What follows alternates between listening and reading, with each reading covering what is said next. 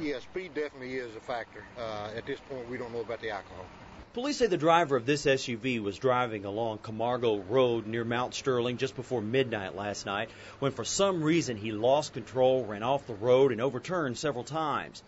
Police say the vehicle burst into flames after coming to rest. Investigators say 2 people were ejected from the car. 2 others were able to get out on their own. Their ages ranged from 16 to their mid to late 20s. We know that 2 of the victims were conscious when rescue crews arrived. They were taken to an area hospital. Their injuries are not known at this time. Police say the driver of the SUV died at the scene, while his front seat passenger died a short time after arriving at UK Chandler Hospital.